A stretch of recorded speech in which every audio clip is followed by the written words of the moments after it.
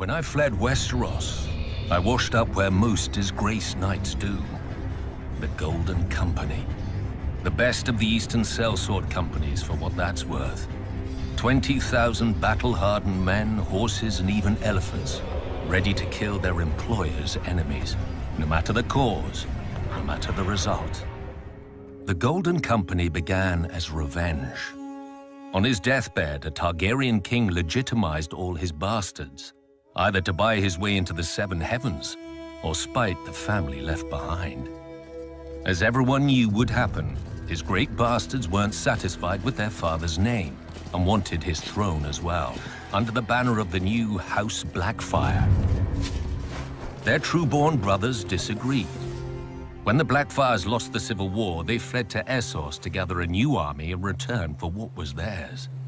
But wars cost money, and Aegor Rivers, the leader of the Blackfyre forces who now called himself Bittersteel, decided he could sell his army's services to other lords while waiting to return to Westeros. The Golden Company was born. For their words, they chose, "Beneath the gold, the bitter steel," to remind themselves that they weren't just hired killers, but knights of Westeros who'd one day retake their home. They never tried, because they were too successful as sellswords. When Qohor declined to pay the new Golden Company for its services, Bittersteel dared what even the Dothraki failed to do, and sacked the city. After filling the company's coffers, he declared that unlike all other sellswords, the Golden Company would never break a contract. So they haven't. But they also don't take contracts unless the odds are heavily in their favor. Cowardly, perhaps, but far from foolish. Quite a few wars have ended with one side learning the Golden Company agreed to fight on the other. Though it's not just their reputation that scares off would-be enemies. For some, it only takes one look at the captain's war tent surrounded by the gilded skulls of former captains, many splintered with the wounds that killed them.